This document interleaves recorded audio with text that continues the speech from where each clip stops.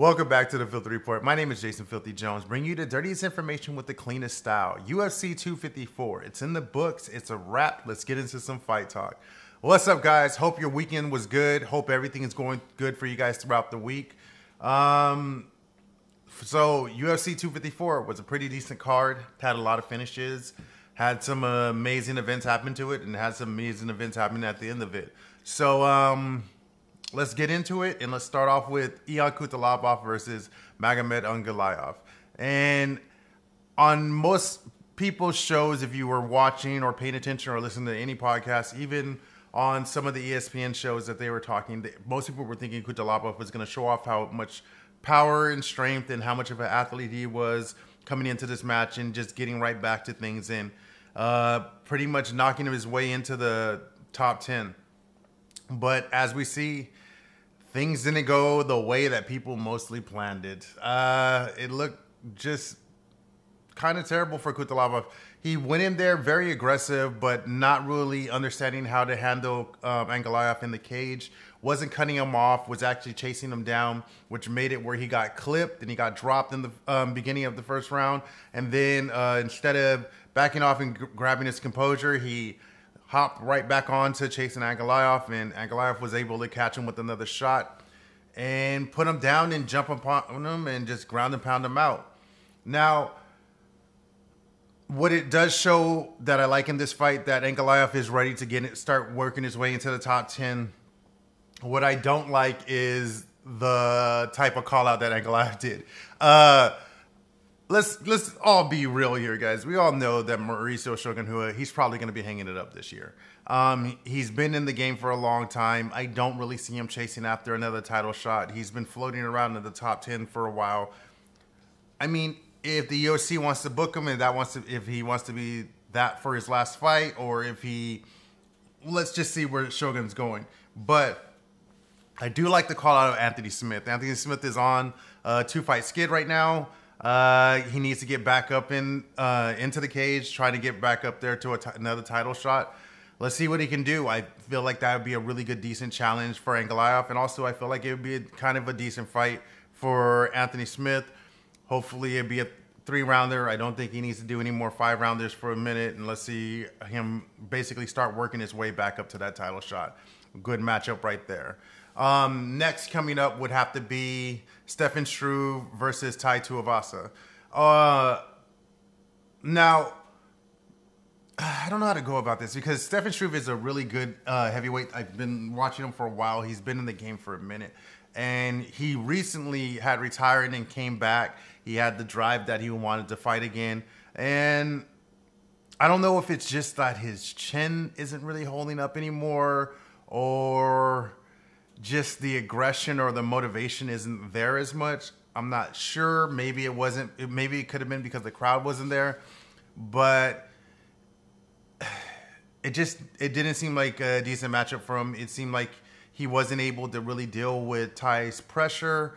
So, I mean, you guys saw what happened. Ty basically did everything he can to keep him up close and personal, keeping him in the boxing range. So he cut him off on the cage, pushed him up against on the cage, on the fence, holding him there, basically staying in the clinch, doing a little bit of dirty boxing, throwing some knees and trying to pretty much find out where his head was, because they had like a foot in height difference.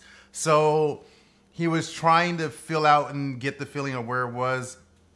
And anytime, even if Struve was able to slip the punches or push off a Ty or even get Ty back, Ty was still in a decent enough range where he was able to throw his kicks and be heavy on the leg to make sure that he would make Struve back up closer to the cage again. And then all hell breaks loose from there. And just Ty's able to hit him with some devastating power and putting Struve out.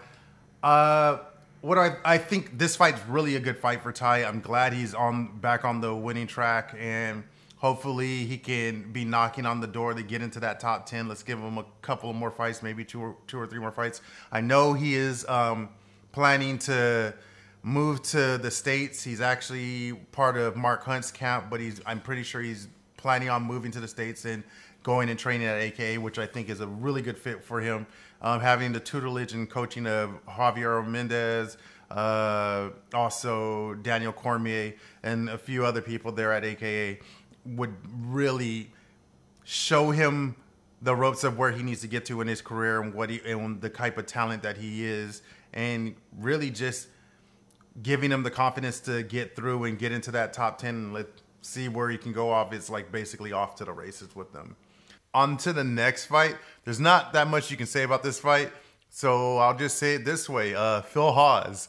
If you see his name, please pay attention. He's a phenomenal fighter. He's a knockout artist. And trust me, it's not just hype. He was on the regional scene for a minute. All it was to get to the UFC. That's all he ever wanted to do. Got onto Dana White's Tuesday Night Contender. Had a hiccup on the Tuesday Night Contender. Bounced back, and it was kind of like a make it or break it for him on this debut. If he wasn't going to actually get his way into the UFC, he was going to be pretty much done with fighting. And I understand a lot of people don't like that. A lot of people say that it's more because when you have retirement in your head, it's kind of like you just should be done with it. Don't worry about that. Just make sure he's going to be a phenomenal middleweight and be a real shakeup for the division. Let's see where he goes from here. And getting into the next fight would have to be Alexander Volkov versus Walt Harris. And this fight pretty much played out the way I thought it was going to play out. When you look at the striking abilities of Walt Harris versus Alexander Volkov, he's just leagues above Walt Harris. He's a better kickboxer. He's also been the Bellator heavyweight champion, so he has really good experience on him. He's been in way longer matches. He's dealt with way stiffer competition.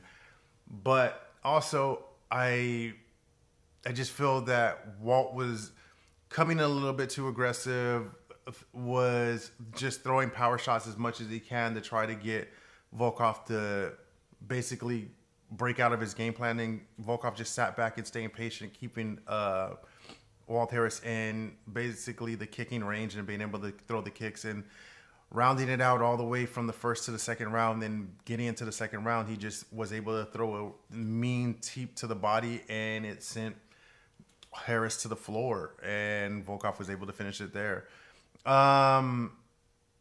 Let's see what's going to happen with the heavyweight division right now. It's looking really good. There was 2 nice heavyweight fights on this division. One in the higher ranks of the top 10, and then the other one just below the top 10. So let's see how it basically plays out. We have a little bit of a logjam because we don't know if the Francis Ngannou and Stipe fight is really going to happen. They did just announce that they're trying to make that. I think they're trying to shoot for in March. We'll talk more about that in the news. But other than that, let's just see how it goes. I think Volkov is looking really nice. I don't know who's really not or who is free in the heavyweight division right now. Let's also see how it goes on the next card because I know Greg Hardy and Marcin Green is on that card. So let's see how that goes. Other than that, moving on to the next fight, has to be a really good co-main event that we need to get into. That would be Robert Whittaker versus Jared Cannonier. Now, with this fight, it really did play out the way I just thought it would play out. I think a lot of people are forgetting about how good Robert Whittaker is and that he's not just a really good striker. He's an all-round good fighter. Jared Cannonier was coming in there with a lot of pressure on him because with Israel saying that if Cannonier could finish off Whittaker, he would get the next title shot. I think more people are looking at Cannonier because of his evolution in the MMA game. And I'm talking about, remember, when Cannonier got into the UFC, he was in the heavyweight division. He moved down and got into the 205 division, just using that as basically just a weight cut to get the weight off. Getting all the way down to 185, which is phenomenal and shows really good discipline, really good work ethic. Sorry about that. Really good work ethic. And I'm just saying, like, I broke my concentration. That gets us into the co-main event, which is gets us into the co-main event, which was a phenomenal fight between Robert Whittaker and Jared Cannonier. And it kind of played out exactly the way I thought it would, being that basically a lot of people were overlooking Robert Whittaker, thinking that he was just a really good power striker, but he's a really good all-round, pretty much an MMA. That brings us into the co-main event, which was a phenomenal fight between Robert Whittaker and Jared Cannonier. And it played out pretty much the way I thought it was going to play out. It played out with Robert Whittaker basically showing everybody that you guys must have forgot that he's a really good all-round MMA fighter. Most people would just think that Robert Whittaker just has really good hands, but showing off that he knows how to play the game, showing the veteran experience. And let's not forget, Robert Whittaker was champion for a long while with a lot of injuries, but also 2 fights with Yoel Romero in a 5-round fight in each of them. So going 50 minutes with Yoel Romero, and who is a damn savage and stronger than hell. And basically, yeah, you would have to kill the man to separate him from consciousness in that cage.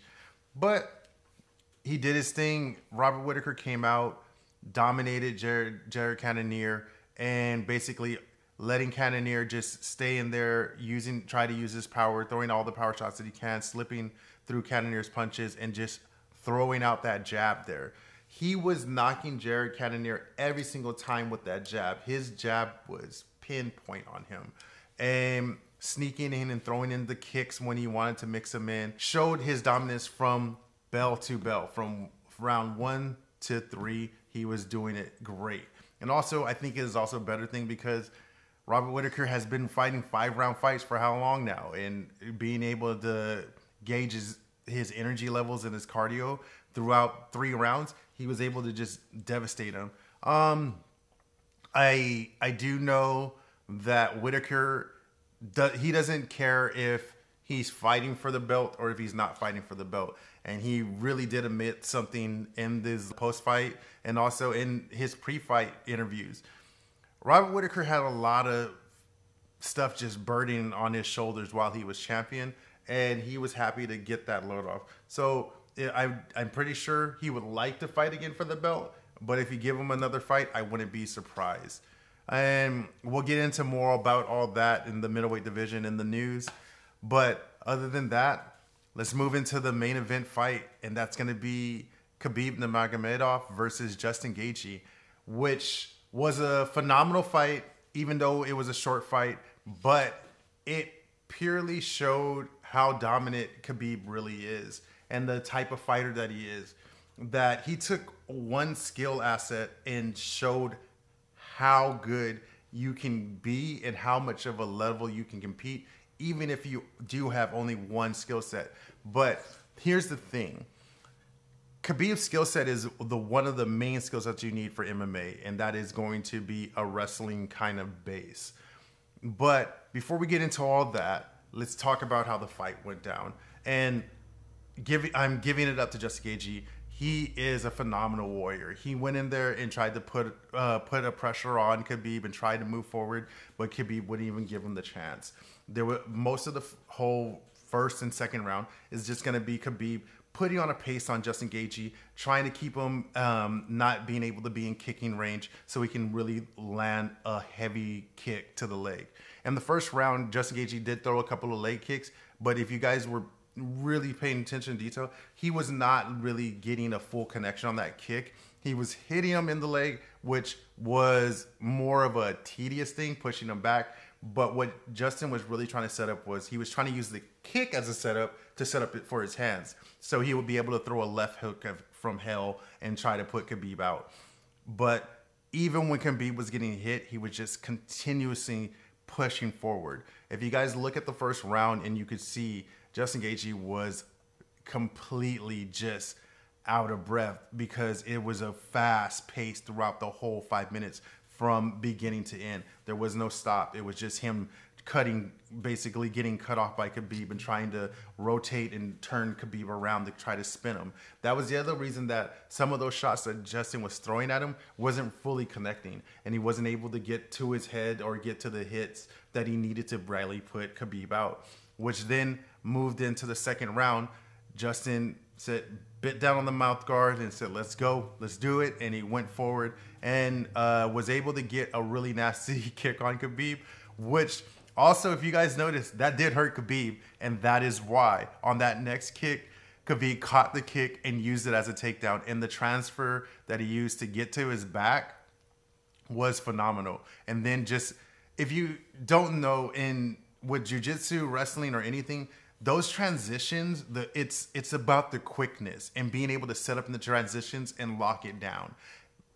If you hear most jiu-jitsu coaches, even wrestling coaches, it's position before submission. So you want to get to that position. And the way he glides through those positions and was able to get the mount and then to pull off a triangle mount, it's just phenomenal. And literally, yeah, Justin went out, but it was also because Jason Herzog wasn't in the right angle and wasn't able to see the tap. Yeah, Justin did tap. I give it up to both of them. It was a phenomenal fight.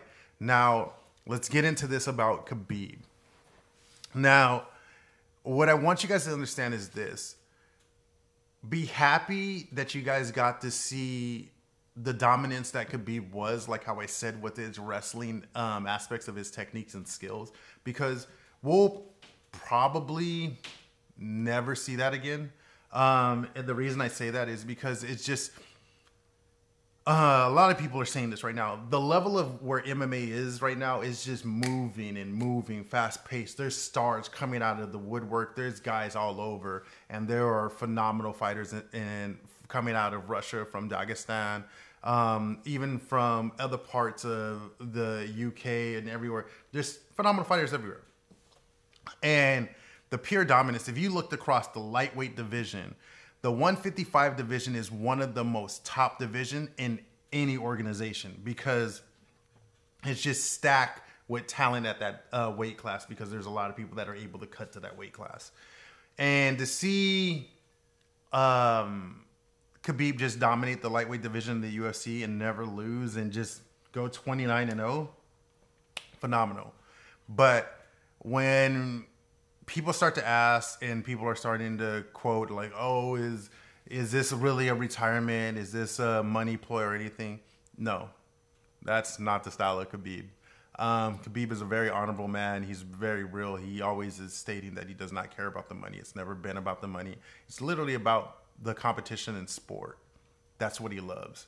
And the work ethic, the grind, the durability, the continuous pace that he likes to put on people, the pure dominance that he does in the lightweight division, I don't think we'll ever see a fighter again that's going to be like him. And if we do, it's going to be a long while. But it was an enjoyment to watch him compete in the UFC and to compete at the top of the division, and just the fighters that are on his list for his fights of him winning, pure dominance. Now, the sad part is we will never get to see the Tony Ferguson and Khabib fight, which really sucks, because I really would love to see that fight. And it really sucks that we're not going to get to see the GSP and Khabib fight, and Khabib's not going to go 30-0. He's not a person to go back on his word, so I know he's going to keep that with his mom, and it's real sad to see him go. It sucks that his father didn't get to see him retire defeated. I know it's really emotional for everybody that's around him. So all I can say is, well done, Khabib. You are the #1 fighter in the world. You are pound for pound the king of fighters. Give it up to him, and can't wait to see where he goes next with what he's going to be doing in his life.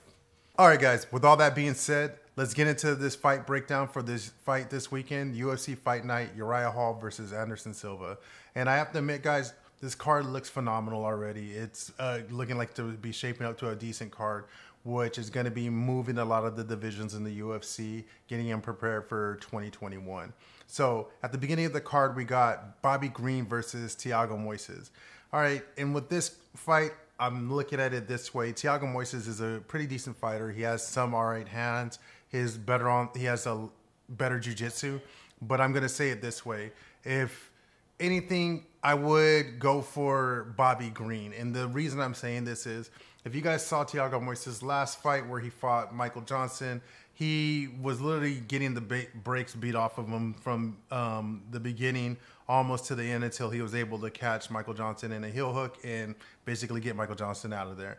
I don't see him having the skills to handle Bobby Green, and Bobby Green has been a phenom since the beginning of this pandemic. He has been fighting nonstop, continuously, and I think it's actually a better thing for him to fight at a faster pace or a faster schedule, if you want to put it that way. And also, I think it might be better without the crowd for him because he's staying focused, staying driven. Hands are looking good. His wrestling's looking really damn good. And cardio is looking phenomenal. He's coming in shape every single time. I just don't think that Thiago Moises has the skills to beat Bobby because Bobby is an all-around complete fighter. And the other thing is, I love Bobby because he's also just like a Nate Diaz, a Nick Diaz, or Jorge Masvidal, any of those type of guys that like to talk crap throughout the whole fight in the cage just to get in your head to break you off a game plan and be able to take it to you. So go with Bobby Green and make sure you catch that fight. The next fight after that is going to be Maurice Green versus Greg Hardy.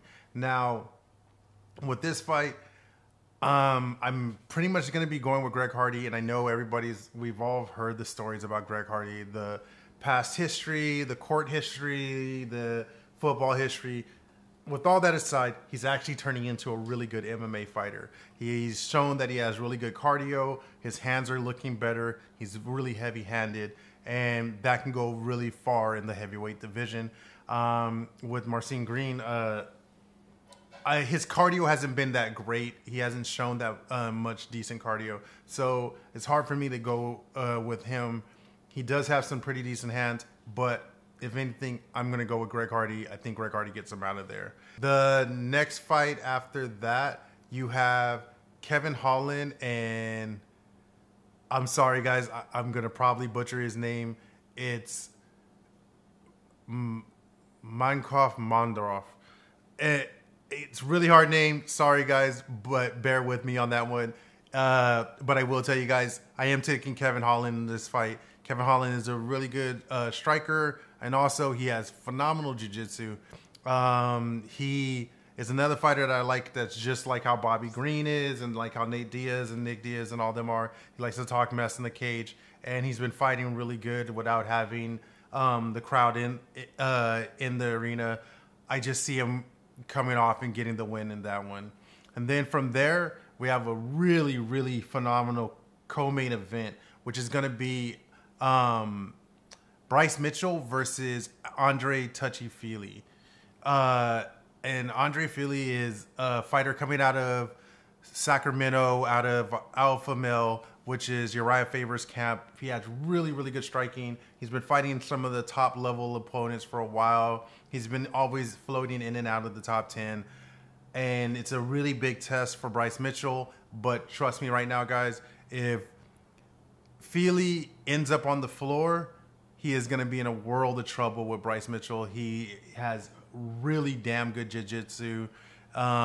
He also has okay hands, but he is a very aggressive, has a lot of heart, and is always moving forward, hard to get off of you, stays on you, trying to get you to the floor, and pulls off some of the most phenomenal submissions all the time.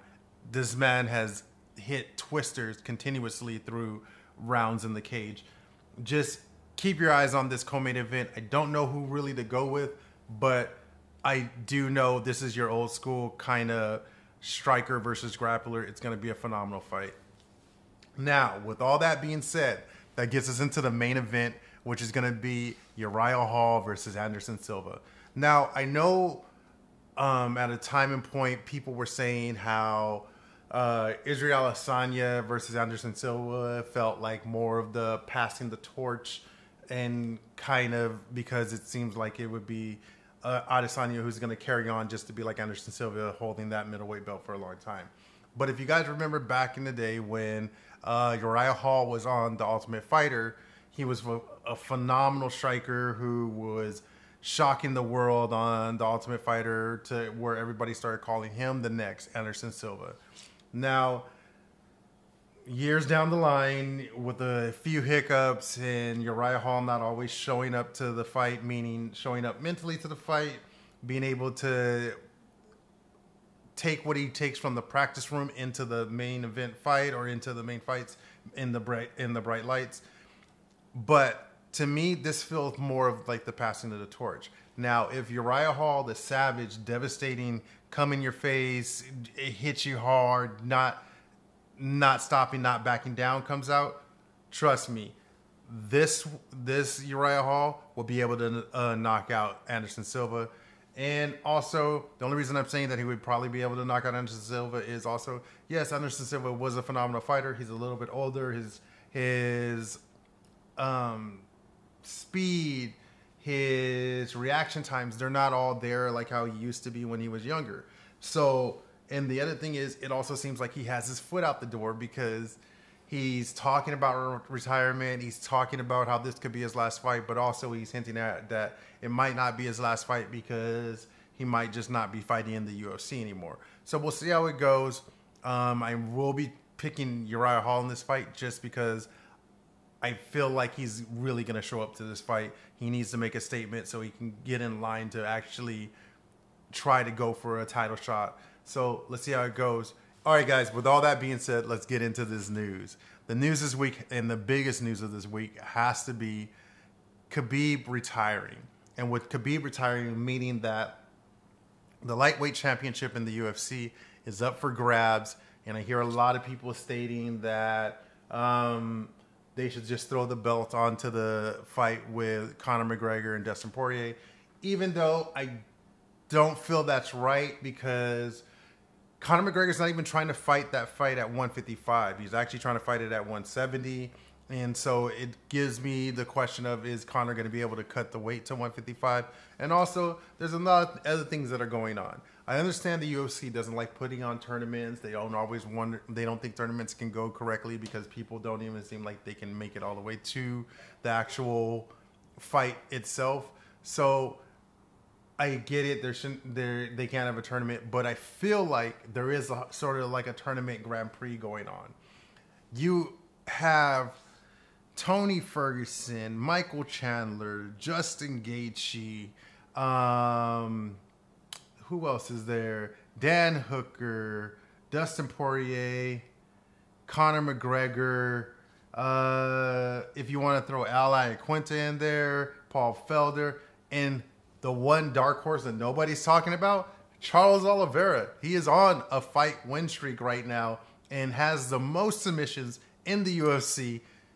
I don't know how you can overlook that man, but trust me, any of these guys on any given night can beat any other person. It just depends on who shows up that night, and they can take home the title. But I feel like they should have some kind of tournament, or at least have 2 or 3 fights set up, and let's get some fight setting to get in line. That title can be up for grabs, but be handled with in the next few months. And at the beginning of the year, I would say you could have an actual huge championship. But I just don't feel that the belt should just be thrown on top of the Dustin Poirier and Conor McGregor fight. But I will tell you guys this. I do feel like Dustin Poirier is the one that should be fighting for the title. And that is because Dustin lost to Khabib, came back, beat Dan Hooker, and beat Dan Hooker dominantly, and is actually on a winning streak. So out of everybody that's on that fight ranking right now that I just stated, I think the only 2 that are on a fight win streak right now would be Dustin Poirier and Charles Oliveira, if I remember correctly. Not exactly sure. Don't quote me completely on that, but yeah. And so after that, the other fight news that's been out there that have been some fight announcements is the Rob Font and Marlon Moraes fight got made. I do like that fight. I think it's going to do some really good movement through the bantamweight division, and it's a good test for Rob Font right now. Now, the fight that's sitting on the top of that card, I don't like because I don't like how it was made, but we'll just leave it at sometimes the rankings really suck, and that's just how it goes. But it's going to be the Leon Edwards versus Khamzat Chimaev fight. Now, the only thing I have to say about this is if Leon Edwards comes out beating Khamzat Chimaev, they really need to toss him a title fight because I feel like they've been skipping him over continuously. And Leon Edwards is no punk and no slouch. He's a really good fighter, and he deserves to fight for that title. But anyways, all that beside all that, I would say the one thing that the other people need to be worried about, I get it. I'm on the Khamzat Chimaev hype train. But at the same time, don't take for granted Leon Edwards. Khamzat Chimaev has only had, I think, 3 fights in the UFC. And yes, I think he might be undefeated. But let's put it this way. The skill level of the fighters that Khamzat has been fighting to the skill level of fighters that Leon Edwards has been fighting, totally different. Can't wait to see the fight. And I'm already going to be probably on the record for saying that I'm probably going to be choosing Leon Edwards in that fight, even though I like Khamzat. Other fight announcements that were being made were like the heavyweight division. They're saying that they're trying to get the fight booked for March for Stipe versus Francis Ngannou. Hoping that that's how it's going to play out. We'll see how it goes. But it also seems that Francis is tired of waiting around. We'll see. I just hope there's some kind of movement, and I hope it starts at the beginning of the year of 2021, since we can't get it at the end of this year. Now, the other big information and big news that came out was everybody's talking about, with Robert Whittaker winning, that he deserves the next title shot, which I do understand. Robert Whittaker does deserve the next title shot, but it doesn't seem like Robert Whittaker really wants the title shot. And also, on the other half of that, Israel Adesanya isn't interested in fighting Robert Whittaker again, stating that he feels that he already solved that puzzle and doesn't feel that Robert Whittaker has anything to offer him to actually make him feel like he's a challenge for him. So what's Izzy talking about? Izzy's talking about that the challenge that he's looking at now is going up to 205 and fighting Jan Blachowicz, which in the long run, that could be something really interesting. And the reason being that is the fight, if Izzy beats Blachowicz, that comes after that would probably be Israel Adesanya versus John Jones. Now, if I was his manager or if I was talking to him, I get it, that fight's huge. We can let it fester a little bit, but I would rather see him fight the winner of Darren Till and Jack Hermanson. And, the winner of Darren Till and Jack Hermanson, and take that title fight for Izzy. And if Izzy beats that one, then he can move on and fight in the light heavyweight division, maybe build up a little bit more weight, get into light heavyweight division and take on Jan Blachowicz. And if he can capture the 205 title, then he can go ahead and take on John Jones. We'll see how it plays out. Not really sure. Not sure how Dana White's going to handle that. But I won't be surprised if in the beginning of the year we see Izzy fighting Jan Blachowicz. Other than that, that's all I got for you guys this week. Like always, thank you for coming and watching the Filthy Report. Always, always like, share, and subscribe. Until next time, guys, I am Jason Filthy Jones, bringing you the dirtiest information with the cleanest style. Peace.